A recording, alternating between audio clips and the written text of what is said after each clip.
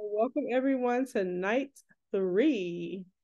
Thank you for joining me once again. I'm going to share my screen and pull up this IV therapy boot camp. Welcome to the mini edition. So just in case someone is new tonight, I want to say that we've had 3 nights of awesome commentary. And I also want to say, again, thank you to all who have joined. And also that, yes, this will be on my YouTube channel, the Concierge Nurse Network. You can subscribe there, but also connect with me, the Concierge Nurse Network, on Instagram and TikTok and Facebook. And there's the Concierge Nurse Network Facebook group. So whichever way, whatever is the way that you prefer your social media, but I will say that the best way to see video replays anytime I do a webinar or masterclass from here forward is it will be uploaded to my YouTube channel. So I'm building that up and it's going well. It's I felt like I was late to the party, but so if you're catching this on YouTube, hey, because that's where it's headed to. So welcome to night 3. I'm Dr. Rainika Stewart. I'm the founder of the Concierge Nurse Network, and I'm the owner of Adaptive Wellness and Recovery in Tampa, Florida, but I'm really a Tennessean who relocated to Tampa in 2016. I relocated here. I was here for 2 weeks and I was fired from my job. And I only relocated here because of that job. So I was looking at moving to somewhere in Florida, Orlando, Miami, Fort Lauderdale. But Tampa was it because I got the job here. At the time, I was somewhat of a new grad NP. I had about a year of experience and I was super excited. I got a job at a federally qualified health center and one medical director hired me. I relocated. It took 6 months. So signed the contract. They knew it was going to be signed in December. They knew that I would not show up until June of 2016. So I got here in June of 2016, started my new job, and within 2 weeks I was fired. So it was devastating. It still gives me a little, it was very hurtful. But with that said, I, like a lot of you, we all have our reasons for seeking out entrepreneurship, but the most important and biggest to me is definitely freedom, owning my time. It's not that I won't have to deal with patient care issues. It's not that it's not still frustrating to deal with a broken healthcare system, but I feel like my impact is greater and my ability to spend that time with patients or clients, is what we call them on this side, is greater. And I am super grateful for that. I can work pretty much more efficiently, and especially on a good day, I can make what I would have taken 10 hours to make in an hour. Okay, so especially on a good day. So as I mentioned yesterday, I started in 2020, February, but let's say officially July of 2020, because the world closed down as soon as I registered my business.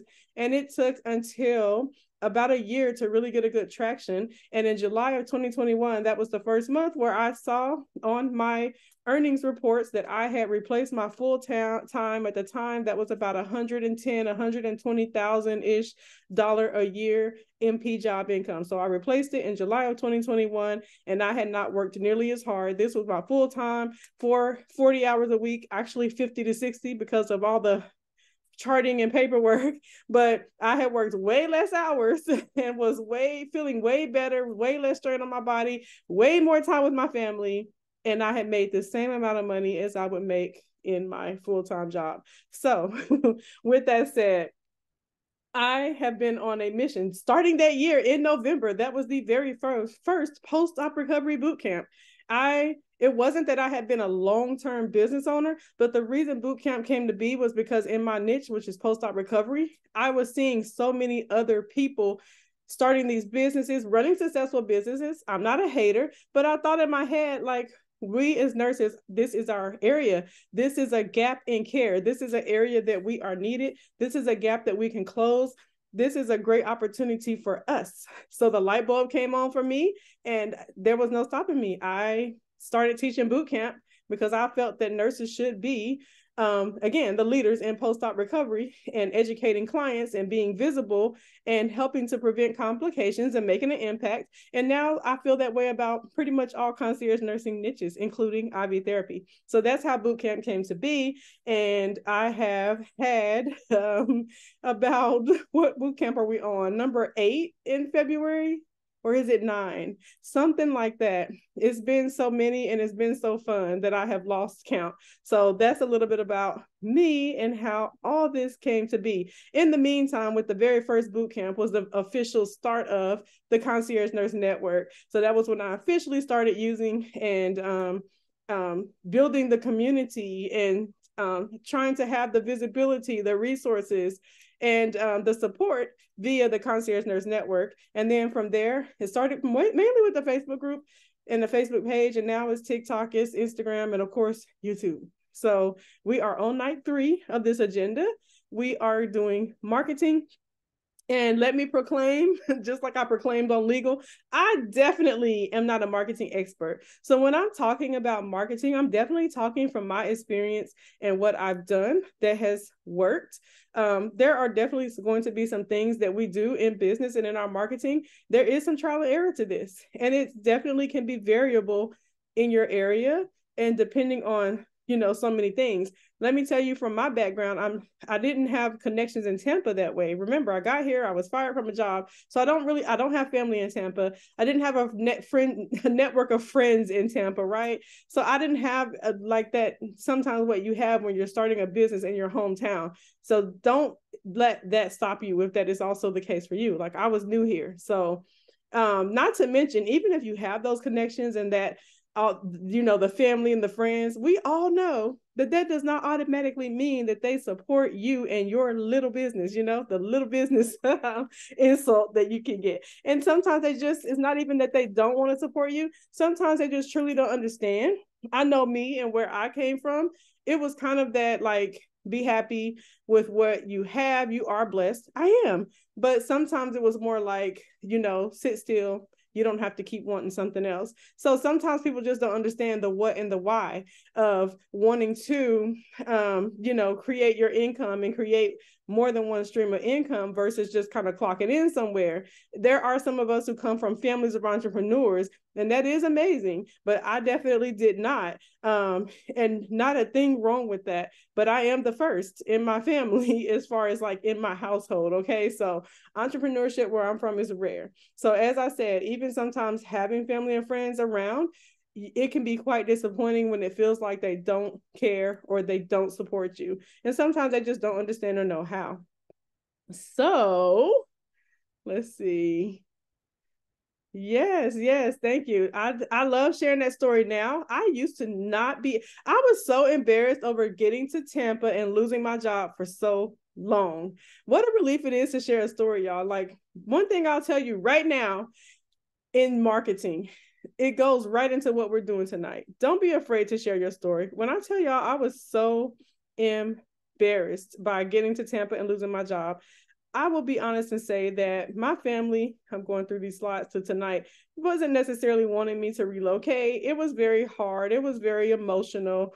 So me doing that and kind of jumping off a cliff and hoping it was successful, it almost felt like it was like an I told you so moment when I got here and got fired. I was like, well, there's my family. They were right. They told me so, right? So it was not easy at all. But the thought of even talking about it out loud for at least a few years, up until about a year ago, was super painful. So, but I will tell you, don't be afraid to share your story. Even in entrepreneurship, there are so many ups and downs. And one of the things that I strive to do is share those with you and be transparent. Because if you're wanting to get on this or join this journey, you're not going to feel motivated, inspired, and excited about it every single day. Because if there's ever been an emotional roller coaster that I've been on, or a roller coaster of emotions, it's definitely entrepreneurship. And with all that said, I still choose it.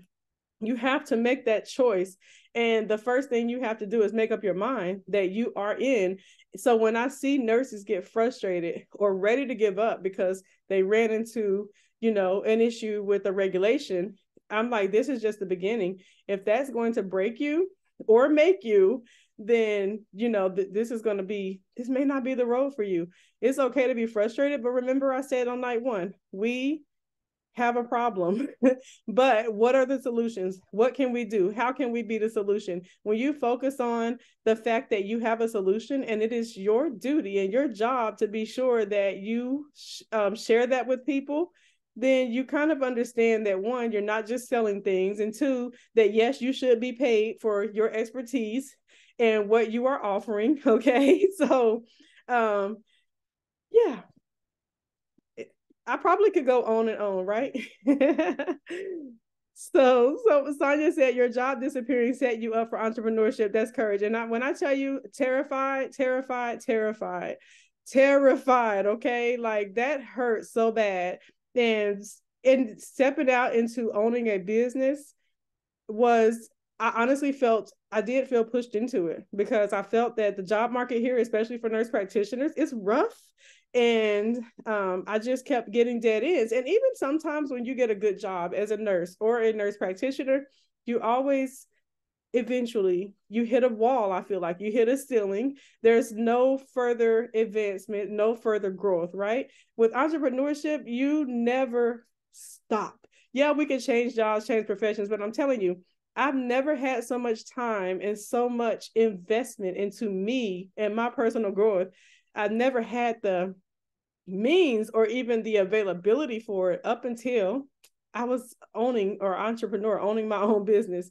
I have been able to invest so much into myself, which is why you see me here today, because typically a webinar, a masterclass, speaking, this was not something I ever imagined myself doing. So yes, invest in yourself, but even as you are investing in your business, continue to invest in yourself and your self-care and your mindset as well. Okay, so marketing starts with a plan, of course, and a budget. So at first, let's be honest, we're starting at the beginning. We don't necessarily have a budget, but what I will say is, just as you set aside, for your attorney, for your tax professional, for your business setup expenses, supplies, you do need to plan for a marketing budget. You need to go the hardest and have one of the bigger budgets. The kind of golden standard that we all kind of say is about $1,000 a month. That doesn't always mean, that doesn't necessarily mean Facebook ads or Google ads. I will be honest with you and say that just taking $1,000 and throwing it into running an ad is going to be the biggest waste of your money. There are so many other things that you need to do, that you should be doing, to put that foundation in place. And you know why, right? If you've been here for 3 nights, you may remember me saying that everything from the foundation we talked about the first night to the legal foundation, but every part of these foundations, all the pillars, all these come together to equal one thing: you're building trust. Okay, so let me tell y'all what I did. I started my business and I was excited, and a marketing agency approached me and they was like, hey, we can run Facebook ads for you for $1,500 a month. And I was like, oh, that sounds like a lot. But I was like, okay, I have $1,000 a month budget. That's the recommended budget. Let's do it. So I was like, well, I can't quite do 1,500, but 1,000. So we did 1,000 for like 3 months, right? So they run the ads. Now that's not just the 1,000 for me paying them. I also have to pay for the actual ads. So now I'm like, well, all I really have to run ads for a month is 500, which is actually not too bad. It's low, but it's not bad, right? So they run the ads for me, and guess what happens? Absolutely nothing. Nothing. Not one client from those ads. And I can't say that they weren't a good marketing company. I'm sure they were. So we sit down and we have our meeting, and I'm just like, frustrated. I feel like I just literally flushed that money down the toilet, because I did. And the guy is like, well, you're really new and people just aren't familiar with your brand yet. And you don't really have any reviews or social proof. Those are the words he used. You need social proof. So in my head, I'm like, why wouldn't you tell me that at the beginning? You think you're just going to walk in and start running some ads. And no, it did not work at all. So guess what? Back to the drawing board. So when I'm talking marketing foundation tonight, I'm talking social proof. I'm talking What happens when a client lands on your page? What is the feeling or the vibe? How will they feel when they interact with your social media, when they interact on your website? Is your website easy to use? Do they land on your page, whatever social media or website? Can they navigate it, and do they know what to do next? That is so important. Is there a call to action on how to proceed to work with you? Okay, so those are things that are part of your marketing foundation. So yeah, have a budget, but there are certain things that you should definitely be doing to set the scene, so to say, to set the stage. Okay, and the first one that is on the list, and it is super powerful, is Google My Business. So let's go back to the first night when we talked about having a virtual address and how important I said it was to have your virtual address in an office building that has a physical location, right? Now, if you're going to have space, same, you want to have the most ideal space in an ideal part of town where you want to serve clients, right? Same with your virtual address. You really need to be strategic. Okay, so now it's time. You've done that foundation we talked about the first night. You have your name, you have your domain, you have secured social media pages. Now you want to go and set up your Google My Business page. It's super easy to do, but you do need to have your address already. So this is another reason to not use your home. You don't want to set up your Google My Business page until you have your address, okay? Your business, public-facing, corporate address, even if you're shipping supplies elsewhere. Remember, this is the one that puts you on the map, because it really does. What happens is someone goes to Google and they say, IV therapy near me, and you will show up either on a list or on a map. So sometimes, even if you don't have the visibility as far as showing up at the top of the results yet, when people click on a map, you can still show up on that map, and they're just going to look and see, okay, who's by me, who's the closest. But my first few clients, that was exactly how they found me. They were like, oh, Google, I pulled up this map and I saw you right here. And I was right here, like right within a few miles. So that was how they found me. Okay. So you're going to put yourself on the map, on the Google map, but on the map as in start having your internet presence. One of the biggest things for your credibility, remember, he told me social proof.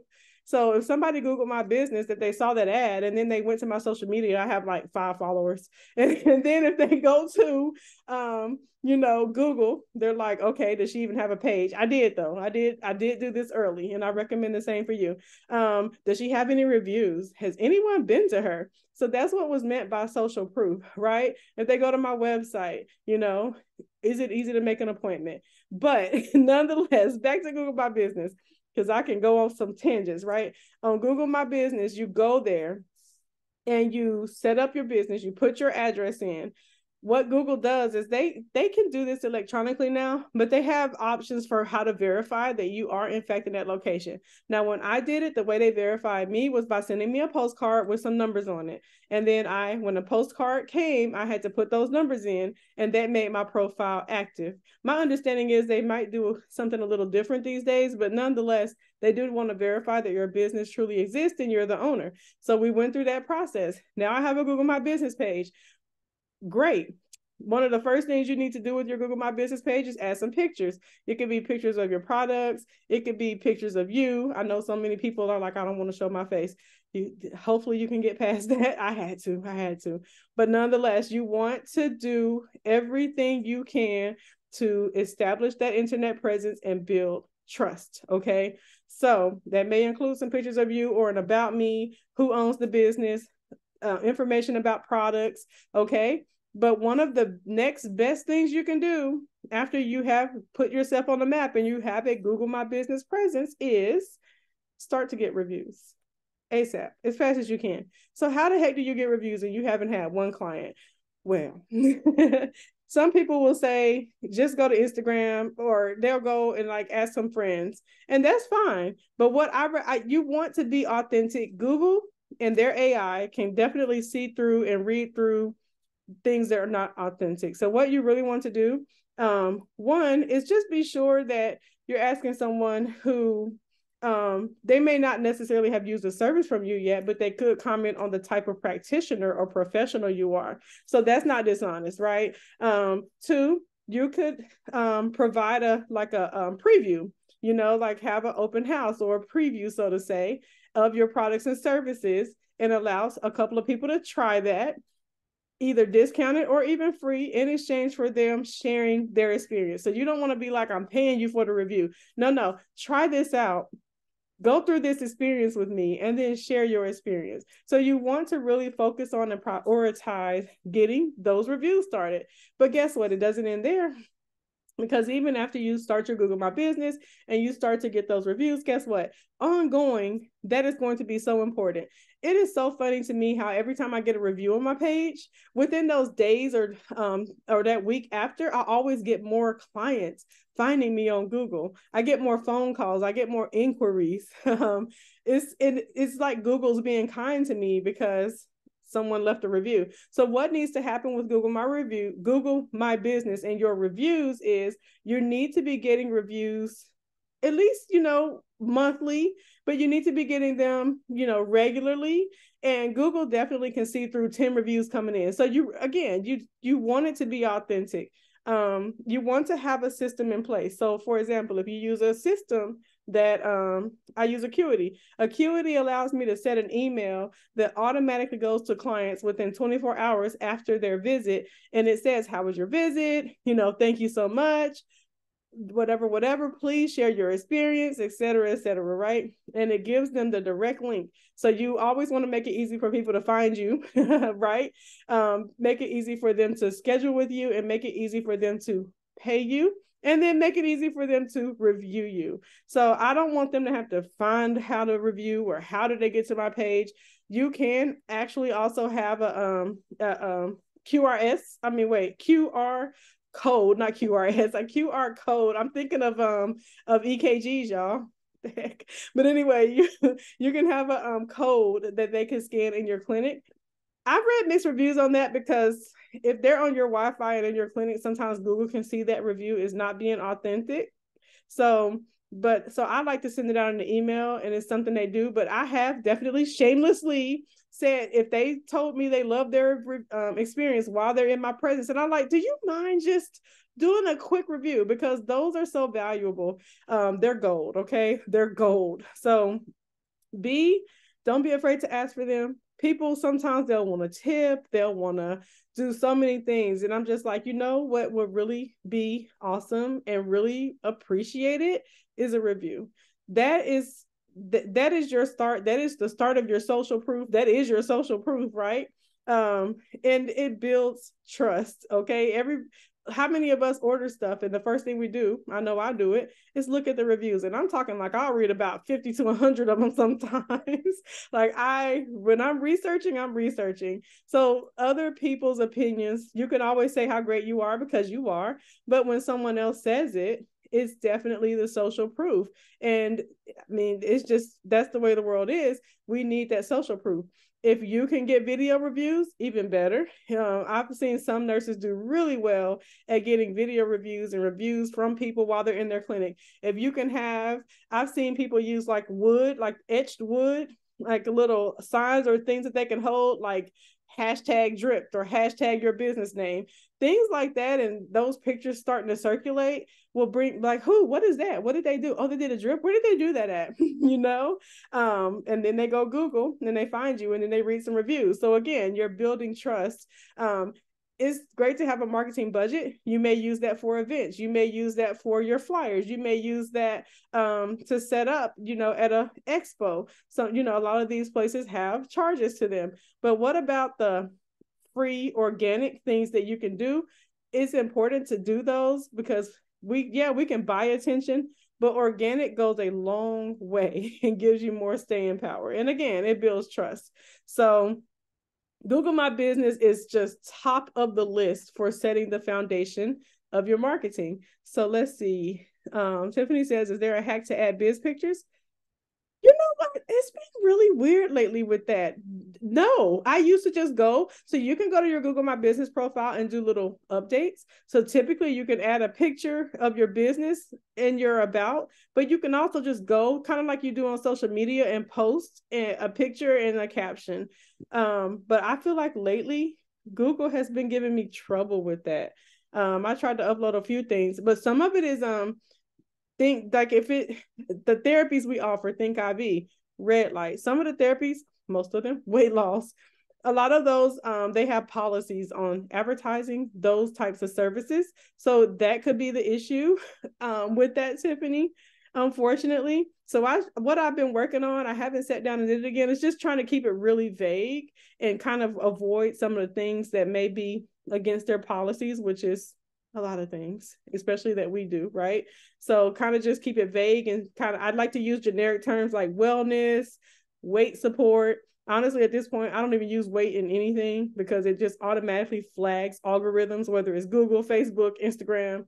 So I typically kind of go more for wellness. Your hashtags and keywords are important. So when you think of a keyword, research, like in your city, what are keywords that are going to be related to the service you're providing and keywords that are related to your city? So in Tampa, I do post-op care and I do IV therapy. So a keyword may be Tampa wellness, Tampa clinic, Tampa moms, all right? Tampa nurse, Tampa post-op care, Tampa wellness and recovery. So think keywords, right? Those are, I say, kind of think of them as, if I was going to go search for this service in my city, how would I search it? And there's different variations. There's a shorter, like a couple of words, but there's also longer phrases that people may search. So you can actually research. What I've noticed is if I search something like Tampa IV therapy, if you scroll down a little bit on Google, they'll tell you people also search for. So that's good intelligence. That can tell you some other things that people are searching for. Now, at one point I did, after well established in my business, a few years in, I should say, I started running Google ads, and I had someone set them up. If you setting up Google ads on your own can also be flushing money down the toilet. They have, I forget the name of what those ads are, but smart campaigns. It's like flushing money down the toilet. Okay. Honestly, when you get to the point of ads, I do recommend an agency. But remember, I said there are certain things that you need to have in place first. This agency is not going to work magic with no social proof, no reviews, no internet or social media presence, okay? So you need to have these things in place first. Now, as you go, word of mouth is always going to be one of the best things ever. It's free. You can offer credits. I don't pay cash, obviously, but you could offer credits to clients for referring other clients. You can offer credits or upgrades or bonuses for the time spent leaving a review. You can't really say you're paying them for a review. So yes, having incentives and the what's in it for me for your clients is definitely going to be a good thing. You do want to have that in place. And once you are ready and you've built more of this foundation and done some of these organic things, and then you want to go and hire someone to help with your Google My Business or your Google ads or your Facebook ads, then, it makes more sense at that point. But just starting out and just thinking you're going to throw money at and buy that attention and buy that trust, no, you really do have to build it, okay? And then you buy to boost your visibility. Let's see there. Yeah, I use I've used Fiverr to hire someone. Does Google post a list? No, but you probably can Google it. And that, of course, is even with like Facebook, Instagram, all of these platforms have certain words that they ban or shadow ban. Certain hashtags on Instagram, it's like, do not use them ever. Your content will not show to anyone. So, but you definitely, of course, that can change from day to day, month to month. So it probably is ideal to Google those and just be sure. But yeah, they definitely have a list, and certain services they will not allow you to post about or run ads to. Like I've run into it with weight loss, I've run into it with red light therapy, and I've run into it with semaglutide. What else? It's something else, hormones.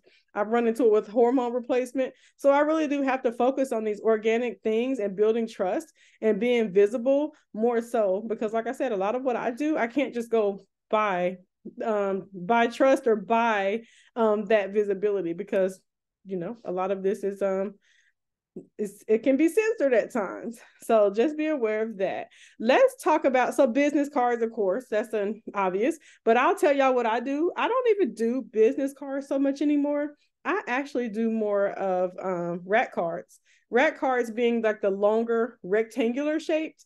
I usually do like a gloss front Those seem to be, I like them because people can't just kind of fold them up or toss them like they do a business card.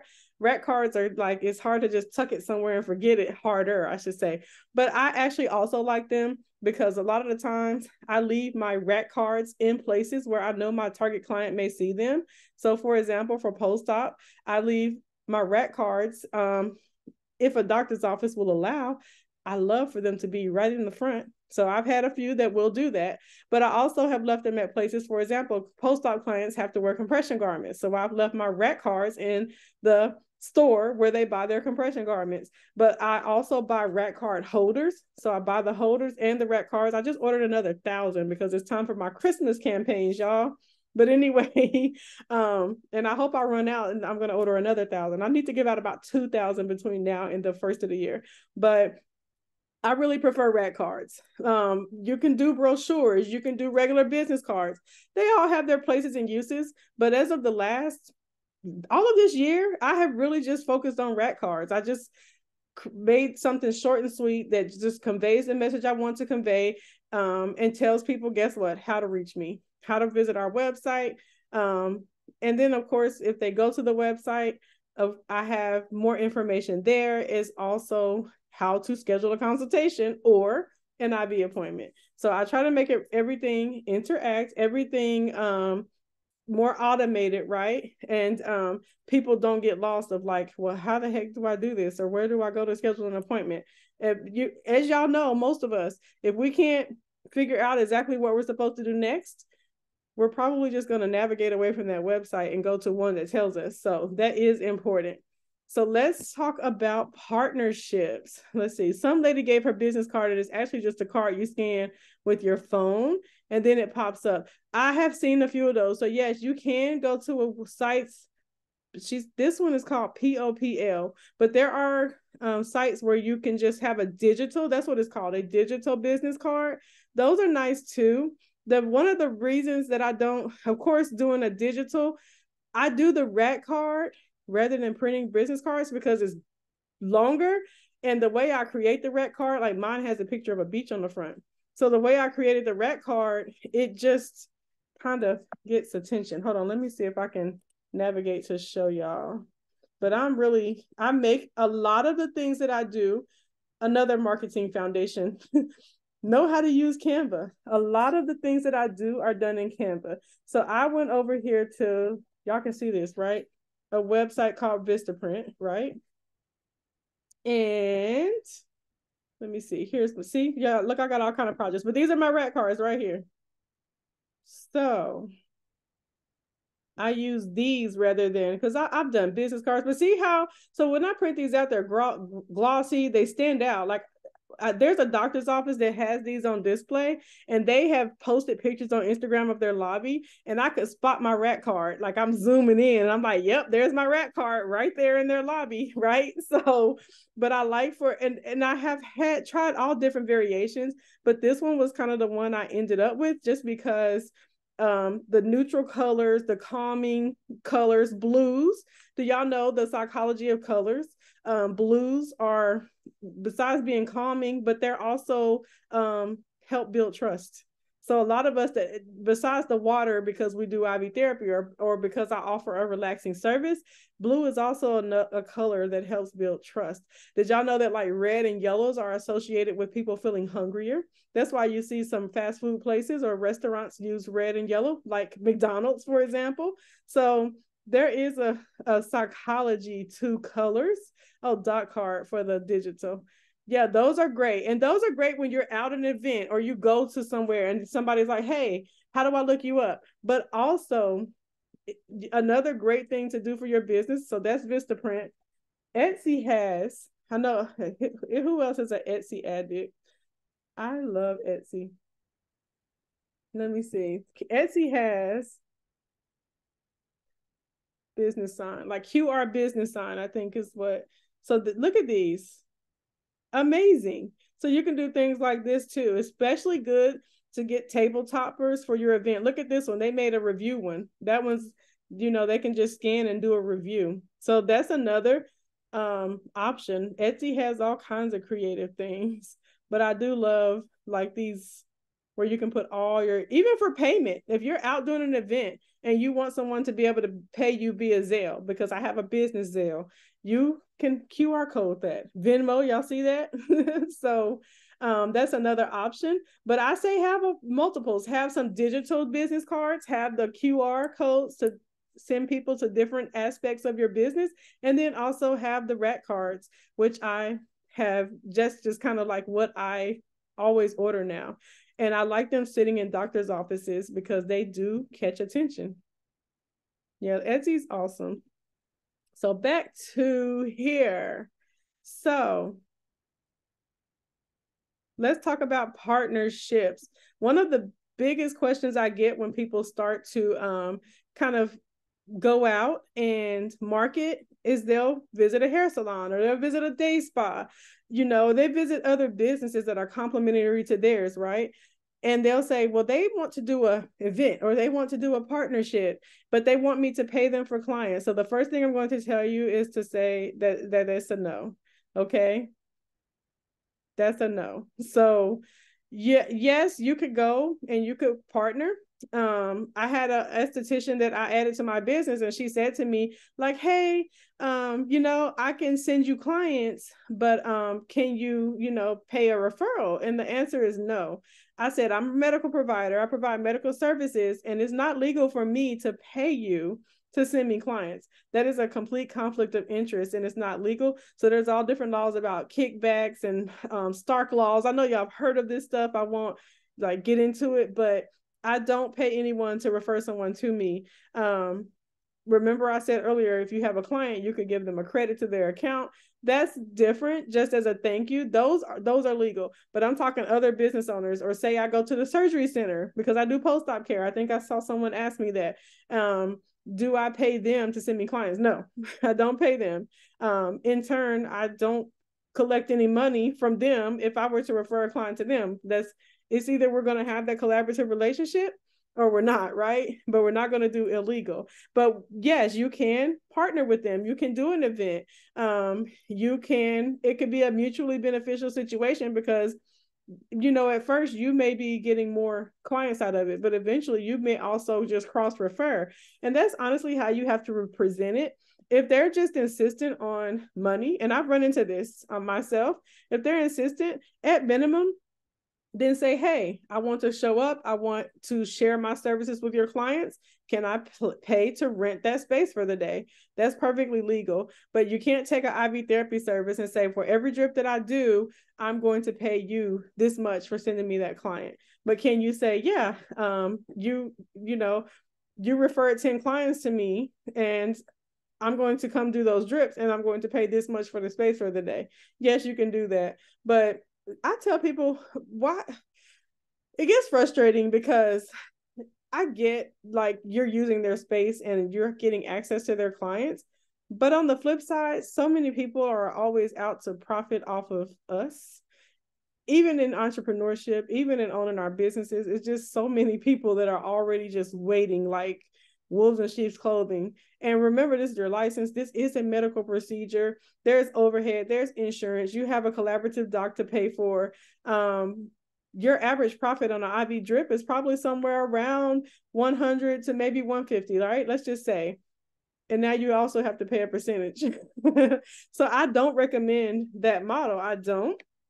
Even if someone catches a replay, I don't recommend that. But yes, paying for the space or paying for access as far as being in that location and having access to those clients, that's fair, okay?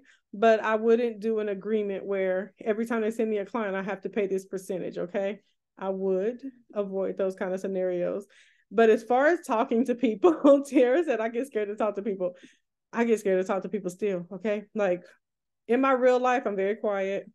I have to kind of go into this different mode. It's a different mode you go into with business ownership. And that mode is, the mode that I have to go into is, this is amazing. This is helpful. This is beneficial. And I need to let people know it exists. So that helps me whether I'm talking to the doctor's office about what we offer for post-op care, or whether I'm talking to a client on why IV therapy could really be beneficial to them. I'm super passionate about it. I know that this is helpful. I know that it's beneficial, and I need to convey that. So the best thing to do is practice it.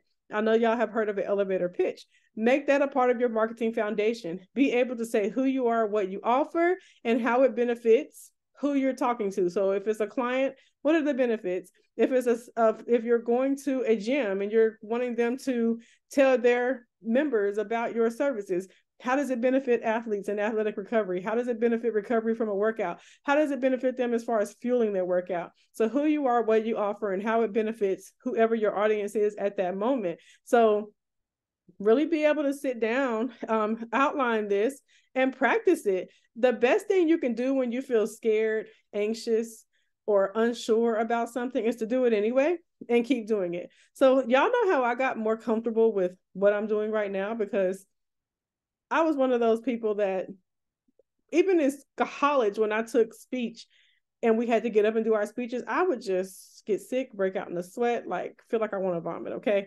But when I started a business, I quickly realized that 99.999% of this part of business is also building a community, building resources for the clients you serve, and talking to people and making them aware. And networking, I hated it. Everybody would say you have to network to get jobs. And I'm like, I am a nurse and I have this degree and I have this license. Why do I have to network? I should be able to fill out that application. But you really do.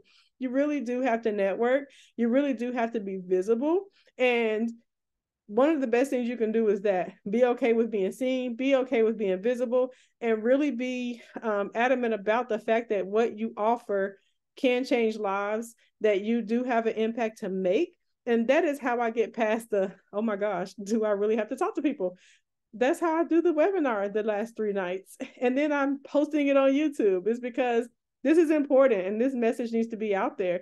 I want this information out there, right? So again, the more scared you are, do it. But the way I did it, by the way, was Clubhouse. Y'all remember Clubhouse? I used to go on Clubhouse to listen. It was always juicy. Remember, we were kind of like still in shutdown mode. So Clubhouse was like super fun. But then one day I was like, I had a question and I went up on the stage. And they were like, okay, well, tell us who you are and where you're from and whatever. And then I was like, I started to do that. I felt like I was stuttering and I was still breaking out in a sweat, but I didn't have the pressure of a camera in my face. So I was able to do it. And then I realized, like, keep doing it. So I started going into rooms and going up on the stage, so to say, because in Clubhouse, you have a stage, right? And talking. And I did it. The more I just kept doing it. Another thing I started doing, I started hitting that live button on social media. I was like, forget it, just hit it and start talking. Of course, I do have a little more of a strategy now, I'll kind of outline, but sometimes I just hit the button and just introduce myself, talk about a service, talk about something coming up. I know the first time or two that I hit the live button, I may have been live for 2 or 3 minutes and I just felt like I broke out in the biggest sweat and my face turned red and I just couldn't wait to end the live. And then I would just delete them. I wouldn't even keep them up. If y'all go to my Instagram now, you see that I keep a lot of my lives up. Even though what I tell myself before I start is like, I ain't going to keep this live up. Let me just go on here. But I've ended up keeping them up. So be strategic in your partnerships. You want to think of your target client. This is where you turn into a stalker. You want to know who your target client is. You have to have a target client. You can't say that everyone is your client, okay? So another part of your marketing foundation is having a niche and knowing that you have a very certain client you're looking for. I thought my target client was anyone having surgery, but really it's not. I even at one point thought my target client was anyone having cosmetic surgery. No, it's not. And then the other flip side of that for IV therapy, my target client was anyone. Everyone needs an IV drip, right? But honestly, it's not. My target client is mostly women, okay, between about the ages of 30 to 55-ish, mostly 35 to 45, right? And a lot of them, their kids are adults. They're kind of at a turning point in life where they want to do a mommy makeover or they want to really focus more on their health and wellness. Their kids are out the house a lot of the time. I always think in my head that I've noticed my target client is a lot like me, but not just that, they're researchers. I'm a researcher. They're discerning. I'm discerning. I'm not going to just go anywhere for a drip. So they're going to research, they're going to pay attention to my reviews, they're going to pay attention to my experience, they're going to look at my Google My Business page and read those. They're going to look at those pictures and say, oh, I like this clinic. They're a researcher just like me. So I've noticed that I don't get the clients that just kind of, every now and then, just kind of blow in with the wind. I get clients who have really taken the time and researched and really determined that I was the ideal person or business for them. Okay. So your target client could very well be like you, but the most important thing is to know who they are. With that said, what is my target client like? Where do they hang out at? What other places or professionals will they encounter? Those are the professionals you build relationships with. And you don't build one-sided relationships. I always offer, here's some of my cards and I'll take some of theirs. You want that, you're building a community, right? You're building a community. Part of what you're doing besides just offering your service is also, if a client doesn't need something from you, or say they're your client, but they have something else that they need assistance with, hey, I know so-and-so, they would be able to help you with this problem, right? So you want to build resources and not just offer a service. These are the kind of things that set you apart, because we all know that there's drip lounges everywhere at this point. So what is going to make you or your experience different? And the more niche you can be, the better. If I learned that, I tried to focus on everybody and everything, but now knowing this is who I'm looking for, this is who I truly enjoy, it helps me in my marketing message and how I talk about my services, okay? How I talk about what I offer. And what I have learned, besides strategic partnerships, networking, being visible, one of the best things you can do is be willing to provide education. Guess what I'm doing for the last 3 nights? Being willing to provide education. It is no different in your IV therapy business. One of the best things you can do when it comes to your social media accounts, let's skip down to website social media accounts. One of the best things you can do is have an FAQ section. Really take that time to show your expertise, show that you know what you're offering and you know what your clients will need to know or may want to know before they proceed, right? So FAQs on your website are super important. But also take those same FAQs, you could turn them into a quick video. FAQ, how do I book my IV drip? Make a video. This is how you book your IV drip, right? This is who I am. This is what we offer. These are the benefits, and this is how you schedule. Like you can never run out of content. When you start seeing clients and they're asking certain questions, how often should I drip?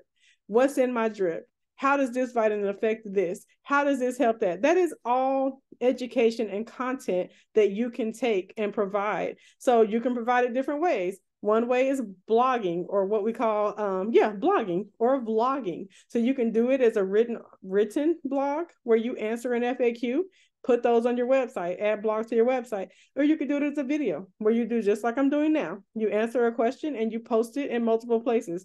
So you would post it on TikTok, for example, post it on Instagram. I will say, for the most part, a lot of clients lately, they come from Google search, right? For IV therapy, we're talking. And they come from TikTok, of all places. Yeah, I did not want to do TikTok. Facebook, Instagram, I've been at it for years. I was just not doing another social media platform. And here I am, now on TikTok and YouTube. But what I've learned is you can take content, education, whether it's written or whether it's video, and you can repurpose it across different social media platforms, okay? But I will tell you now that most of the social media platforms are prioritizing video. So that is important. It doesn't always have to include your face, but they are prioritizing that. But if you like to write, taking the time to write a blog based on an FAQ, based on an ingredient that you offer, based on what is the experience like in your clinic, creating videos or written and adding those to your website does help for your website to show up higher in the search rankings. So I won't get too complicated, but that is something called SEO, or search engine optimization. And having that, optimizing your website, the person who builds it for you, they should understand SEO. They should understand how to include keywords into your website. So for example, Tampa IV therapy, those are in my website, because what happens is I want Google to know those are there, and they do, because Google and their AI, it reads your website, right? And so when someone searches, is my website going to show up? So that takes time, okay? SEO is a long game, just like entrepreneurship. But so we're talking short game, visibility, networking, providing education on social media, posting, introducing yourself. And then you have the longer game of SEO, building keywords into your website, writing blogs and creating content, updating your Google My Business page, showing up in other people's platforms. So you could be doing speaking engagements or providing a community education event, for example, right? But even if you have moms groups or like a podcast that's local to your area, getting an interview with the media, these things are great for SEO, right? So don't think small at all. Think all the way to the top. And yes, could you have billboards? Yes, but that's going to be probably later and probably something later down the road. So again, yeah, you could jump to a radio ad. You could jump to an agency running ads for you. But there's so many other things that you can do to build organic presence and also trust. Let me see what questions are popping up. Let's see. Oh, no, don't leave us. But hey, catch the recording, okay? Who would I recommend to build a website? That I've had a website so long. So it depends. Do you want like a basic starter, or are you talking like optimize SEO, keywords? Because that I have a lady that maintains mine, and I can send her information. Let me make a note. I can post it in my email, but I have something called WordPress, which also allows for you to add blogs. It's supposed to be, I've heard, like the top choice for building your website, WordPress. So yeah, but something basic like Wix or GoDaddy, there's not a thing wrong with that either. You know what frustrated me was the thousands that I spent on my website. It was a couple of thousand. And then like people would call me because they would just go to Google, search, and they would find me. Amen to that. And then they would call and ask me every question that was already answered on my website. That used to drive me. I was like, what? I spent thousands on this website. So don't. So that's why I say, yeah, you want the bells and whistles, but it's okay to take time to get to that. So don't fret if you can't do the bells and whistles, because just like I'm talking about, there's so many other things you can do, okay? But all the bells and whistles, I have a lady that I use. Her name is Jennifer, and she designs, and then she also does my maintenance, because WordPress can be a little complicated. So there are certain things that have to be done regularly. And one time my whole website crashed, and thank God I had a website maintenance person, because yeah. So yeah, I can share my person who does my website. And yeah, your website builder should know how to optimize it for Google and for search. Let's see. So my website was built by another designer. It's actually on there. It's at the bottom of my website, actually, still on the footer. So she put her info on adaptivewellness.com. The person who built my website, if you scroll to the bottom, she's on there. But I have a different person who now builds, and she also does maintenance. But website is a very important part. And as I said, you can't just do your website and forget it. You need to update your website. You need to add blogs. You need to add content to your website too. And that's one of the best ways, is just to have a blog. So let me tell you, I'm guilty of having maybe one blog article on my website, but that's something that I'm actually going to change. Even if you do something monthly, based again on the FAQ, based on providing some sort of education, I say do a blog, and then again, take that same content and turn it into little short video clips that you could put on your social media as well. Let's talk about a little bit about social media. So let's talk Instagram and TikTok. Those are my favorite two right now. TikTok being kind of more towards the top these days. But the reason I say my favorite two is because whatever I post on Instagram or TikTok video, they're both something called short form content, right? Usually about a minute or less on average. You can interchange them. So that's why I like them. But when you post on these sites, one of the best things you can do is use keywords. But on those sites, they're not called keywords, they're called hashtags. But all a hashtag is a keyword. So TikTok is a search engine. Instagram, it's not as, TikTok is almost bigger. It's getting to be as big as Google as far as a search engine. Instagram, same. They can say I use hashtag Tampa post-op nurse. If someone goes to Instagram and they say I need a post-op nurse in Tampa, and they type Tampa post-op nurse, my Instagram will pop up for them. Okay. Or if they type Tampa private nurse, my Instagram will still pop up for them based on the hashtags that I use. If someone is looking for a Tampa IV drip, so that's the point of hashtags. Think of hashtags even as keywords, but you just use a hashtag in front of them. Let's see. Okay, yes, I will share my web person, but social media is not any longer fun when you're a business owner. It is a strategy involved. I won't even talk algorithms because I told you that video is prioritized. So definitely be okay with making some short videos to provide education, show behind the scenes of your day, show what an experience may look like, clients getting a drip with you. All of it is called content. I film and video constantly throughout the day. Sometimes those videos just sit in my phone, and then I'll sit down and say, I want to show what it's like for this to happen. What is it like to come in and get this service done with me? And then I'll create a video based on footage in my phone. So social media for business, you have to be strategic, and keep in mind that social media for business is not a matter of like, oh, I posted my puppy and everybody liked it. That's not what we're doing here. We're posting for visibility. We're posting to build trust, and we're posting for social proof, right? So I like to show that I actually do post-op care because yes, I provide mentorship for post-op care and IV therapy. So yeah, I show me in action. I show me out. I show behind the scenes, right?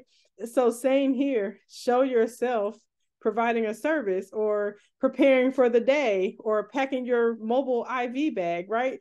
All of those things people like to see. People like to really see you and get to know you and get a feel for you. You attract your ideal client most of the time because of social media. So they're not necessarily going to like, they're not necessarily going to comment. So those are called vanity metrics. Get past the vanity metrics that we're used to with social media. Social media is no longer about like the cute pictures or the curated news feed or the making everything look a certain way. Social media has gone back to like the more authentic, more about relationships, more about building trust, right? So that's how you have to look at it and think of when you're using social media for your business, okay?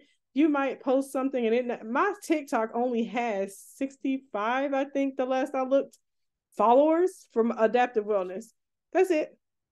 And so many clients in the last couple of weeks have said they found me on TikTok, by the way. So with that said, keep in mind that it doesn't matter. Again, some of those things are vanity. I do know of businesses that go buy followers because they feel like it makes them look more legitimate. I built my Instagram and it's since 2020 at 2,000 something followers, but it's not fake followers. It's real. I just believe in things being authentic and real, and the same with social media. So I don't recommend just going and buying followers so it can look. I recommend actually posting, providing valuable information, valuable content, building trust, and it will organically build, okay? And also interacting with other businesses. I interact with potential clients on social media. I interact on, say, news pages in my area, surgeons pages in my area. So social media is meant to be a two-way communication. So also consider that you need to interact on social media and not just post and ghost. Okay. So social media can feel like a full-time job, but again, focus on education, focus on visibility, focus on building trust, and focus on the fact that, again, you have an amazing service, you have amazing knowledge, you have amazing expertise, and you need to be sure that people are aware of it. Looking at it that way makes things a lot easier versus kind of focused on like how many likes you got or having this perfectly, again, curated feed, okay? So I mentioned Canva. I recommend setting up a Canva Pro account and getting to know Canva. It's, in the end, it's easy to use, but if you're kind of stuck and you're like, how the heck do I begin to use Canva? Etsy has templates too for IV therapy, for menus for IV therapy. They have templates for like posts for IV therapy. So that would be a good start. The downside of it is when you get those templates, social media doesn't, again, they don't prioritize still photos anymore. You can't just post flyers and still photos. So like meaning like no video or no animation. They really prefer video. So you could use those, but you really want to mix in some video. You want to vary your content, okay? Video, education, some entertainment, some behind the scenes, introducing yourself, talking about, like me, I have told this story a few times now that I can talk about it without crying, about losing my job when I relocated to Tampa. And someone said immediately, like, thanks for sharing your story, because I love other people's stories. We love people's stories. So one of the best things you can do is start your social media page and kind of start telling a story. Take people and your clients on a journey with you. You're starting your business. This is so exciting. Look what I offer. Look what we're adding. Keep that going. Take them on that journey. People enjoy that. And again, it truly does go a long way in building trust. Let's see. What is the average cost of having someone manage your social media? So I've been there and done that. And let me tell y'all why I wasn't super fond of it. And there are good social media managers. I've had a few.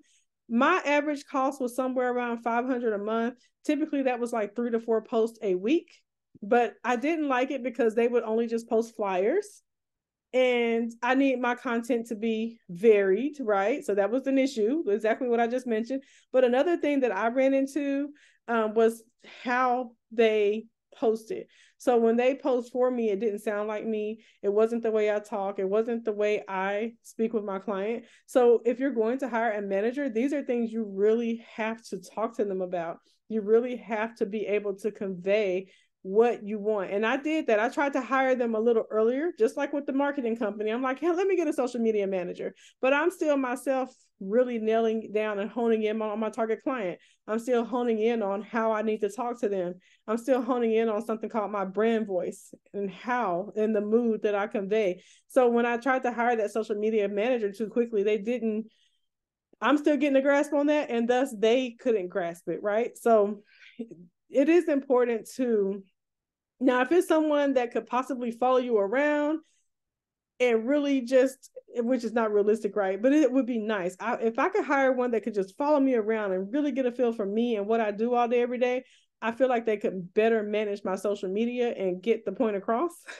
But that was the challenge that I ran into, was just more of the brand voice. For example, one of my social media managers would comment, because part of what a social media manager does is interact. They go to other pages, they go to put your potential target clients, they use hashtags, and they interact via those hashtags. So if your hashtag is hashtag whatever your city is in wellness, they're going to that hashtag and look at other pages or people who have those hashtags and interact, right?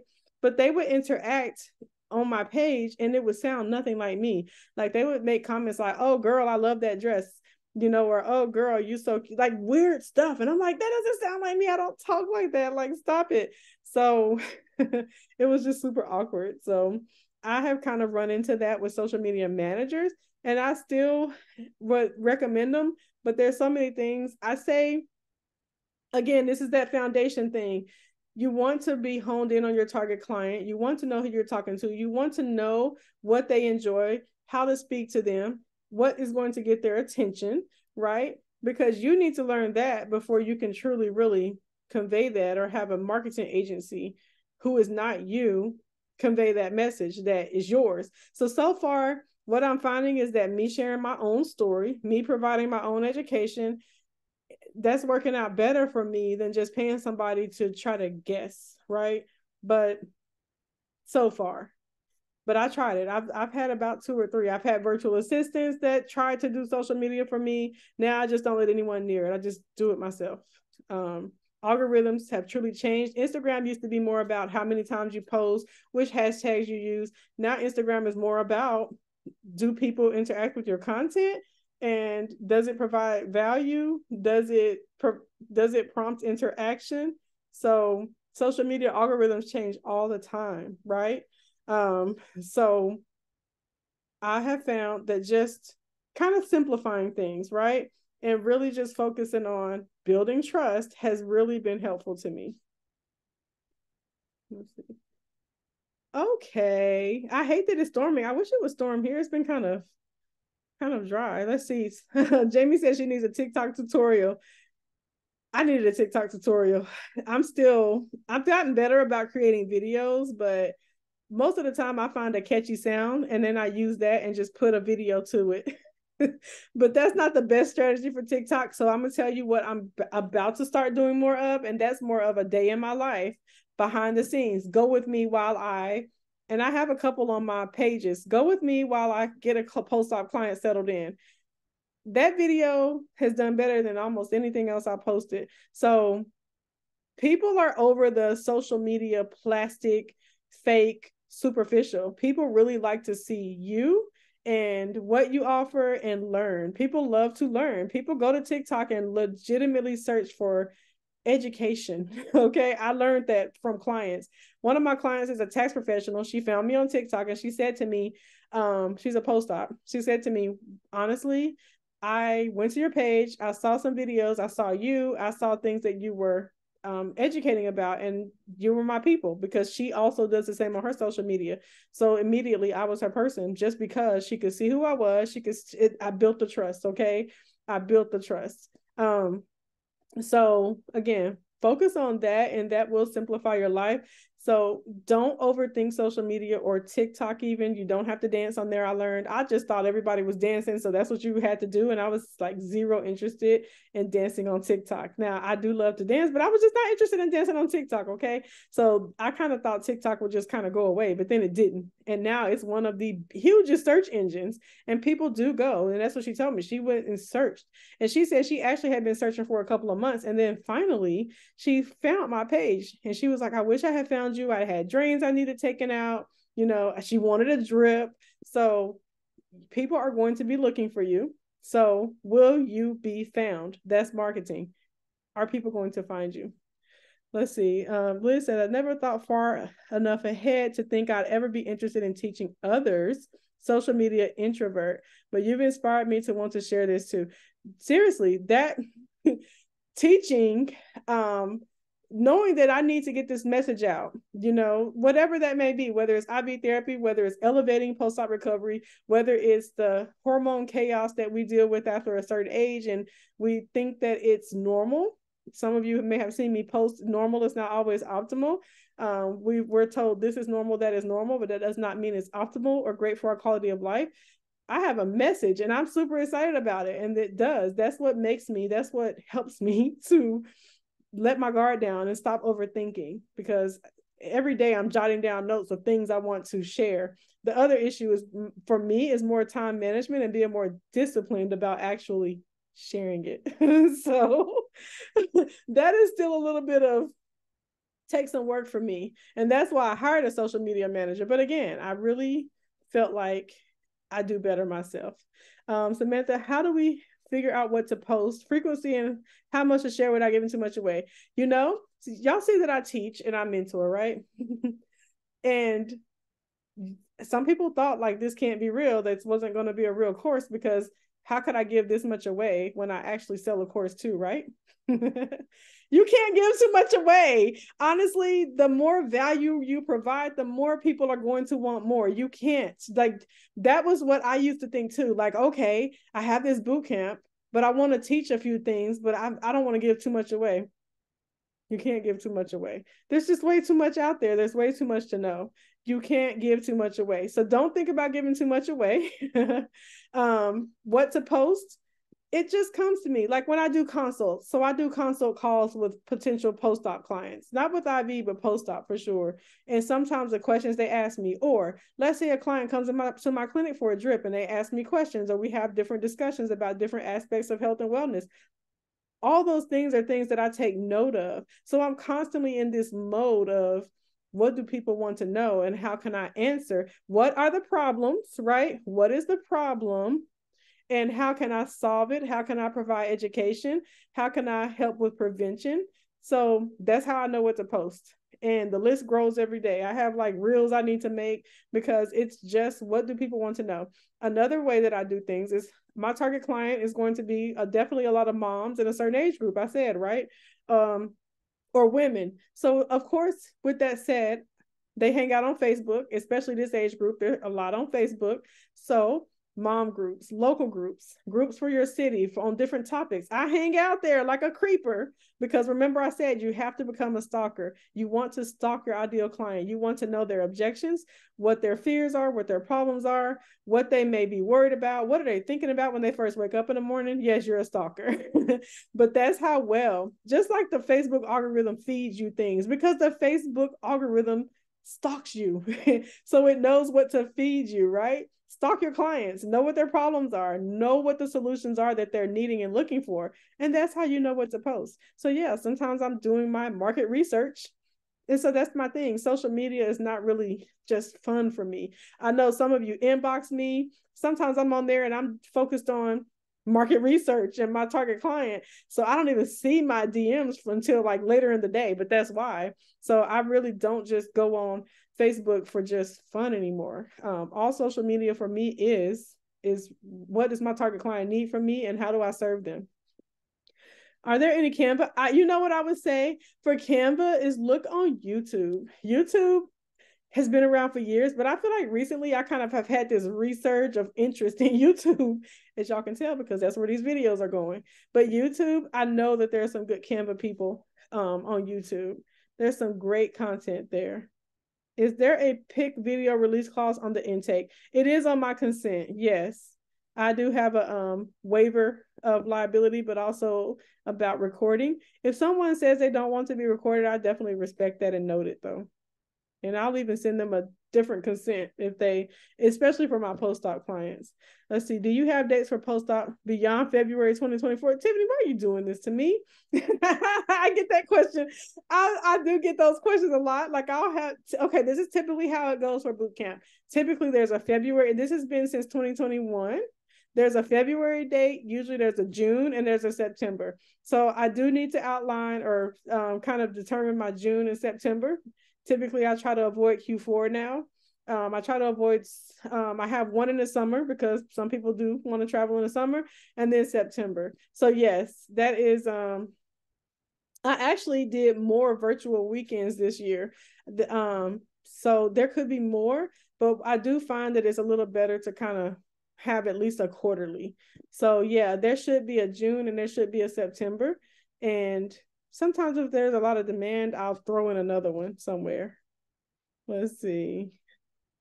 Yeah, so nurses, like one thing you have to think about when you're thinking of your marketing foundation is that, again, we are experts in what we do. We have expertise, we have experience, we have knowledge, and yes, it is needed. So one of the biggest impacts that we can make, think about it. I'm doing this webinar and y'all are here, but my impact is going to be even bigger when I can post that out on YouTube. Y'all can catch the replay one, so that increases my impact. But then other people who have never heard of me can come along and find this information too.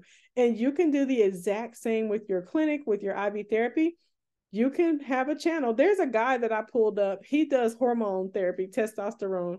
And I was just creeping his TikTok, and his only focus, his whole niche is men's health and education. So he educates on different topics surrounding men's health, testosterone, and that's on TikTok. So he just makes short clips, and he also does it on YouTube. So what that does though, when you do TikTok, feeds into Google, by the way, SEO. You can Google something, and if there's a TikTok video about it, that will pop up. So using those keywords even on your TikTok or Instagram can help your social media pages pop up in Google searches too. And that is how a lot of postdocs have found me. They have found my Instagram first. My very first client found me on Instagram via hashtags. So people can be out looking and not find you, and then you start posting. Imagine this, you start posting and providing education and not overthinking it and just saying, this is what I need to share, and this is the problem, and this is how I can solve it. And then because of that and the correct use of hashtags or keywords, people find you. That's exactly how marketing can work.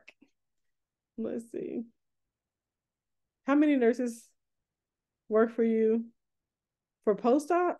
There's like 6 of us now, including me, because I do some of them too. Yeah, post-op is if just in case you didn't catch it, I talk about post-op concierge on my YouTube channel. Remember I said a lot of things I was answering questions and kind of repeating. So now I just have these videos all in one place, and you can just go, eventually there'll probably be thousands of them. And you can just go binge watch them. So yeah, I have a start your post-op concierge video. There's also a start your postpartum concierge video on YouTube. There's a hard truths of IV therapy video. And then, like I said, these will be added as well. So by the time you get to my boot camp, you have all this background. And now we're focused on, okay, this is what you need to do to build your business. Are you post patients using? I am able to accept HSA, FSA, and yeah, they can use it for post-op, because you can use it for an expense not covered by insurance. So if they're having a surgery and then they need some nursing care, so yeah, they can. I've had a client or two do that, especially for IV therapy. Hopefully I answered that question right. Let me look over on this side. Okay, can RNs post TikToks and YouTube channels? Oh my goodness, I like this question, but or is it better for NPs and above? No, we all of us have expertise and knowledge and experience. We're all experts in something, okay? So we're all passionate about something. So no, all of us can post or be an expert in what we are an expert in. That's once we get past imposter, right? I know for me, one big hurdle and mindset that I had to get over was I was like, well, I should not be teaching post-op recovery boot camp. I've only been in business a year. But my comfort with teaching post-op recovery boot camp when I started teaching it was because I had been taking care of plastic surgery clients for well over 10 years, right? So definitely understand that, yeah, it feels like people are going to judge you or say, who does she think she is, or he, or what do they know? But stand in it. Showing up as an expert is another huge part of your marketing foundation. Like, take what you are passionate about and what you're knowledgeable about, what you like to binge on. Like, I love to learn about hormones. I love to learn about functional medicine. I love post-op care, right? Take that and make yourself, like, do the work, put in the work to be the expert. Stay up on the latest research, stay up on what is happening in that niche, in that market. That is all the better for you to show up as an expert and provide the education. And you can do that at any level as far as being a nurse. You don't have to be a certain. But yes, imposter syndrome, as Samantha said, is real. It is sickening. It will almost shut you down. Do it anyway.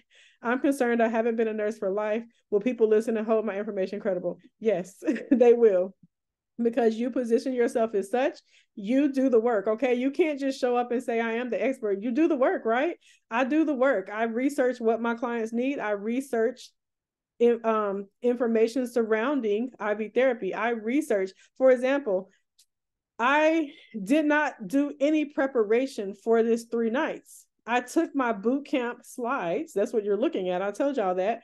And I just sat down and started talking because I've done the work, right? I research, I read, I pay attention to the problems that I see nurses running into.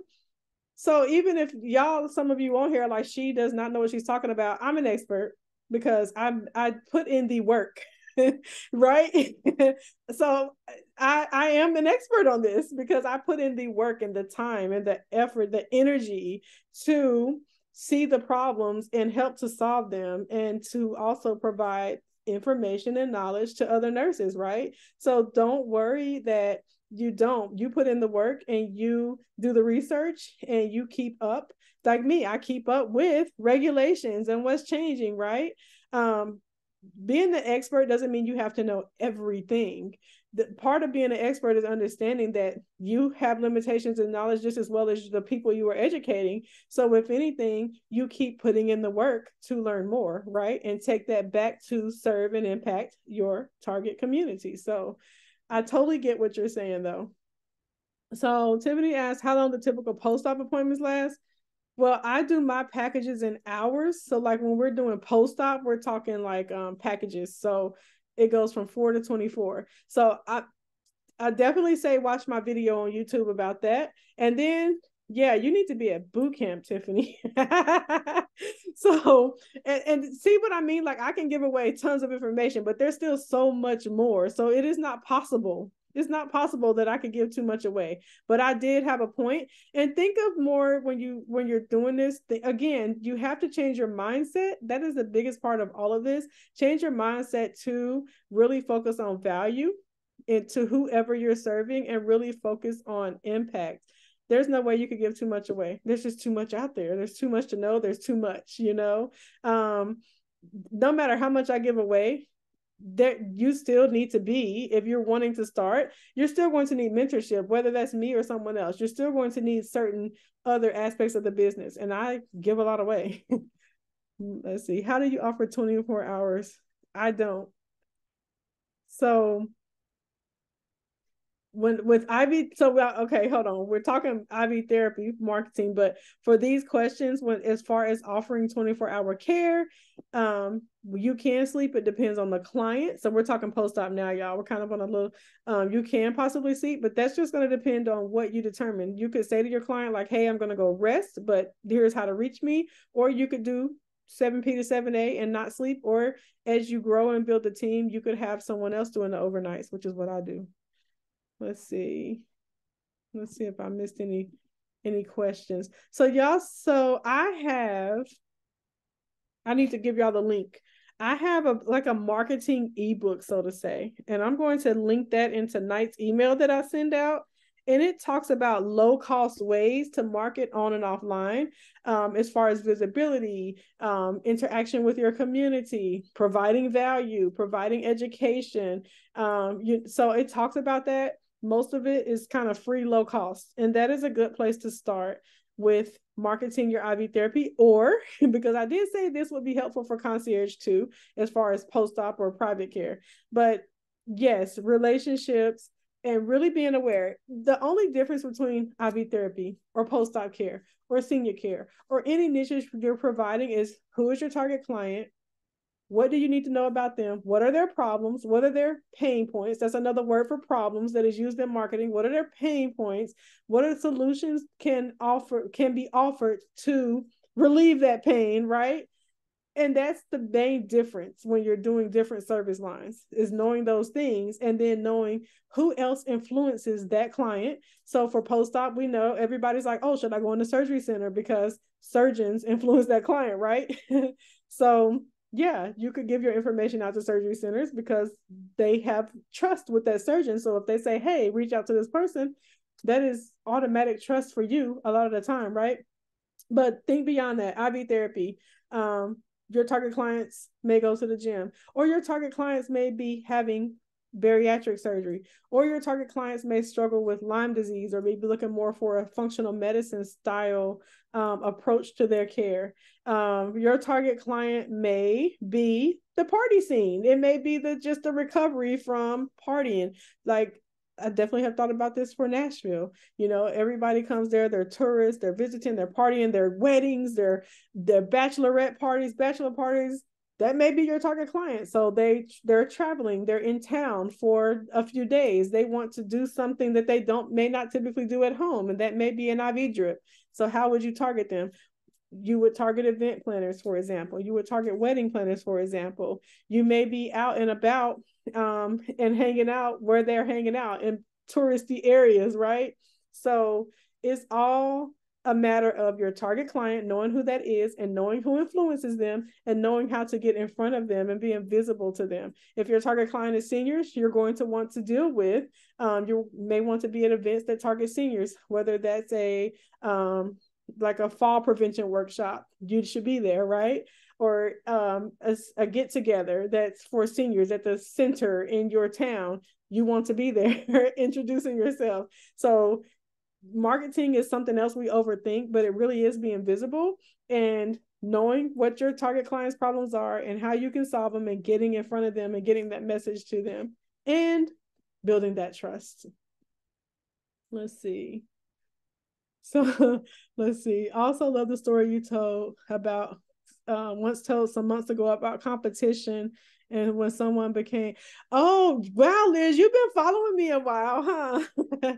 So she's referring to a story that I talked about probably a few months ago now, about not being afraid. So with marketing and being kind of like, oh, well, so-and-so does this, or there's so many people in my city that do whatever the case may be. So yes, social media, having my page, building trust, interacting with other professionals in my niche, by the way, interacting with them, building relationships with them. I never met this lady, and she ended up being pregnant. She also provided post-op care, but I knew about her business. She knew about mine, right? And it's funny because I had gone around, I had introduced myself, I had taken care of clients from different surgery centers. And one particular day I started getting calls from multiple clients from a surgery center, and they were like, oh, our facility told us about you. And somehow one of the clients ended up telling me even more tea. And she was like, yeah, well, they referred me to this person, but when I called her, she told me to call you. And she told me the name, and I was like, oh my goodness, I only know her from Instagram. I only like never met her in my life. And she did the exact same thing as me. No issue. She ended up not taking clients any longer, and shut her business down. And she told the surgery facilities about me and clients who they were sending to her. And then I felt kind of crazy because I was like, wow, I can't believe I hadn't reached out to that facility. But it was about 2 or 3 that I started getting clients from regularly because she referred them. So don't be afraid of competition. To me, competition, yeah, there's competition. Okay, let's be real. We all may want the same clients, but on the flip side of there really isn't, because the person who does the exact same thing as you may attract a totally different kind of client than the client you attract or you're looking to attract. So it is perfectly fine that you may be in the same vicinity doing the same thing. But yeah, that story goes back a little bit. Thank you, Liz. I'm like, that told me you've been following for a while. Let's see. Let's see.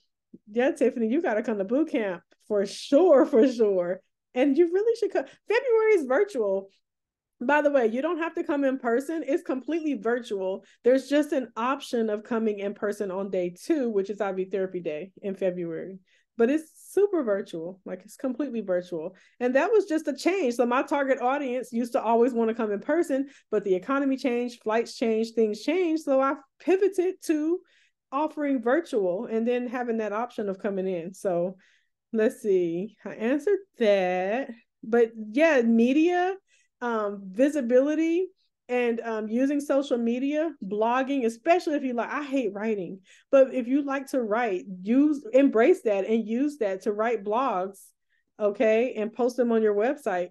Education for your clients. Let's see. Do you do individual mentorship? I do individual. We usually do a package of 4 calls, but what I like to do before I do that, I like to have a consult with you. And let me go back up, and y'all keep posting any marketing questions you have, because that's pretty much the extent of marketing. See, we're in my boot camp, because the next part of the boot camp, we go into nutrients. So let's see. So email me here is info@conciergenurselife.com. I will send you my link to schedule a call. It's like a 15-minute intro call. And so we don't do business strategy or anything like that, but then we'll talk about it, and I'll tell you about like the one-on-one. I usually try to aim for 4 calls, and we can determine if you need more after that. But I usually give you homework, I record them, and I want you to actually be actively implementing, okay? So yeah, but I do offer that option. So IV Therapy Bootcamp is this weekend, y'all, the full bootcamp, okay? And also on 11/11. So I do hope to see some of you there. I'll send the email again. Okay, y'all, so I messed up. This is what happened. I sent the email out last night, and I took $200 off of IV Therapy Bootcamp. So it's usually $745, and I made it $545, right? So that was going to end last night at midnight. But when I sent the email out, I made the mistake of saying $200 rather than 200 off. So now I just left it open. So it is still 200 off. This is obviously the webinars are over. So that will end, okay? And it'll go back to the regular price. But yeah, thanks to my mistake, I just left it $545, $200 off. And for that amount, you get the course, the full course, but you also get access to the IV Therapy Essentials digital toolkit. And I told y'all a bit about that, but it is full of resources, protocols, consents, and most importantly, with the new USP 797 updates, I'm adding protocols and procedures for that too. And that will be after this weekend, but I'll be adding those too, okay? It's Post-Op Recovery Bootcamp we've talked about already, but it's in February. There will be dates beyond February, but I really want y'all to come to February. And you can do virtual, but if you want a little vacation, you need to thaw out because it's February and it's going to be cold most places. It might be cold here, but you can come in on the IV therapy day, okay, in person. I'll just have you RSVP a couple of weeks out so I know who's wanting to come in person. But otherwise, it is still virtual. So it's a little bit of a hybrid event. And then I know I shared the last couple of nights my website. You can go to bit.ly/bootcampnurse. All of that has to be lowercase, or just go to my website, which is that will take you there as well. But just go to adaptivewellness.com and go to training boot camps. So adaptive is always without an E, okay? But that has a lot of things. And just in case you weren't here the last 3 nights, yes, you can purchase the IV therapy resources toolkit separately if you don't need the full class. A few people have. Congrats on that, because it is packed and loaded with tons of stuff. So just to, because I didn't show this the other nights, the iron infusion protocol, that's definitely one thing that's in there, but I'll just go quickly. So this is the boot camp. Oh, wait, let's start over. Okay. This is the boot camp course folder, but inside of that, here's IV therapy. So this is the IV therapy resources. When I talk toolkit, this is what I'm talking about. This is all digital, but see, there's the marketing ebook is here. I'm going to share that with y'all tonight, though. That's free. That you can look through that. But protocols, USP 797, our favorite thing, forms, consents, links for CLIA waiver, pre and post drip education, good faith exam, videos where I talk about coaches, coaching formulas, mixing. There's a pharmacy presentation.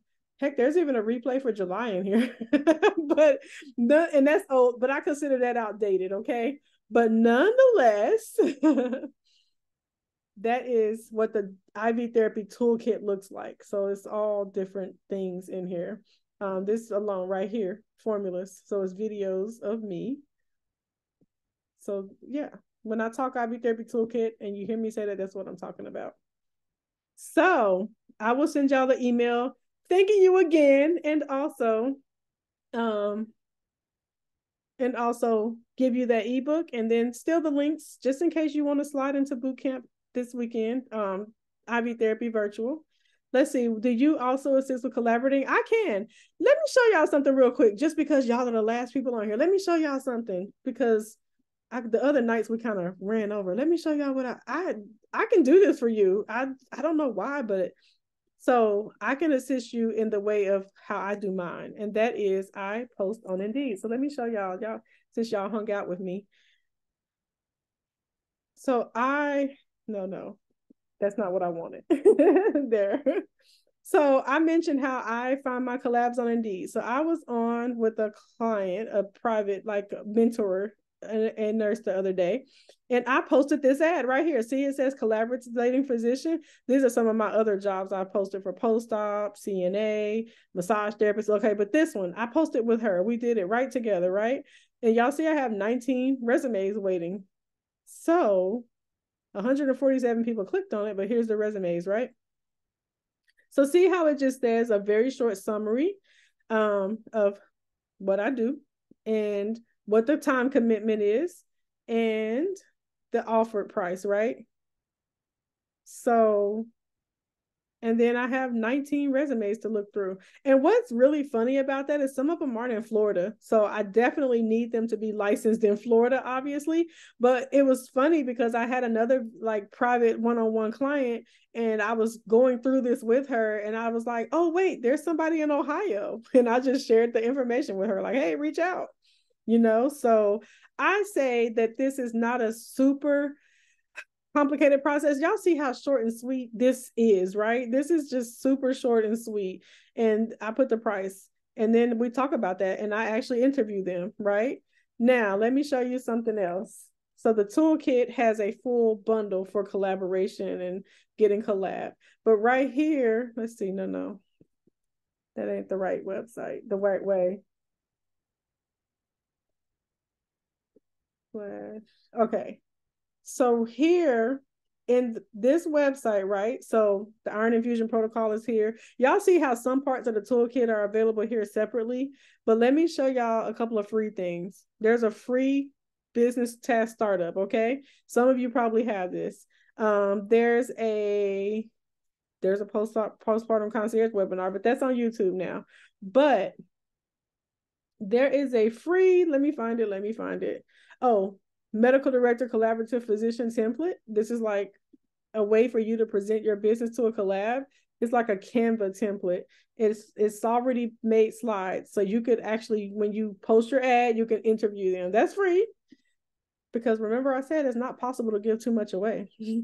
There's paid things here, but as you see, that's free. So there's a couple of free downloads here, even relating to finding a and even the bundle that has the contract template is still on sale because I'm about to revamp the store. But nonetheless, I wanted to show y'all that really quick. And let me see. I saw a question about postpartum concierge. I don't know how many people want that, but I'll go in. It's 7:45. I'll go in to postpartum concierge. Let me figure it out and make a discount code, okay? And I'll send that out in the email. So if you are wanting it, I'll send you a discount code, okay? Let's see. So yeah, I definitely can assist. Do we complete course at our own pace? So my on-demand course is yes. For the virtual bootcamp, you're getting an experience of being. So let me tell y'all about that. You're showing up, right? You're having this kind of interaction. You can ask your questions. We can have on like real-time interaction. But what happens after is you also get access to the digital version of the course. So just keep in mind that it's a pre-recorded, but the advantage of getting access to the digital version. So say you take IV Therapy Bootcamp, you get access to the pre-recorded. So, and what that does is just helps you in the sense that it's divided into modules. So you don't pay extra for that. And keep in mind this pre-recorded is $4.95 by itself. So yeah, anything that you do as far as like if you go to my digital store and you purchase the on-demand or the postpartum concierge, y'all also see that it lets you divide payments. So that's pretty cool. But yeah, you can do IV Therapy Bootcamp, just a digital essentials, post-op recovery bundle, which is IV therapy and post-op and postpartum concierge. So I know these courses, it can get confusing. And then I do the virtual event, which is live like this interaction. But you do get access to the replay of the on-demand. Let's see. So I think I answered everything. Oh, wait, I see some new ones. So Jamie, it showed a prime example of SEO. So she said, I found you on YouTube when searching concierge nurse. Keep up the YouTube videos. There you go. Social proof. So Veronica says she's interested in the postpartum. Cool. I'm going to make a code and send that out. And y'all will have it. And thanks for attending this webinar. Okay. Do I pay for ads? I've tried that. I didn't find ads to be so successful for what I do. So I really have started focusing more on my education and social media and search engine optimization and visibility. So again, marketing wise, I literally told y'all what I do. And one of the main things I focus on is how can my client find me? It's great to give out my cards. It's great to get referrals, but I need them to also find me. So I do focus a lot on that. Let's see. I would love to do postpartum. Yeah, postpartum is done in partnership with Nurse TJ. And if you want to kind of get an idea of what Nurse TJ does, the one who teaches postpartum with me, this is her. This is her website. So she is the postpartum expert. And when I approached her to teach this class with me, she had already been at this for a few years, and she thought she wasn't ready because of imposter syndrome. But yeah, she did the postpartum concierge class with me. And some of the parts of the class that I do are similar to this, but then she goes in and does the postpartum part. So this is her website. It's called Mommy Too, like TU, Postpartum and Beyond. So I would say go look at her website too. But she's also she's hosting galas. This is like her second one. She just had a very successful one. Let's see. Yeah. Did she take the packages off her website? She used to have them on here. But now she's been really focused on events and like community education, y'all, to build her business. So that's kind of more so of what she's been doing. And you see there's a blog on here, but yeah, look at all this. So yeah, I would say go visit her website. That's who I did the postpartum course with. Shout out to TJ if she catches this YouTube replay. So thank you all so much for watching. I'll pause here.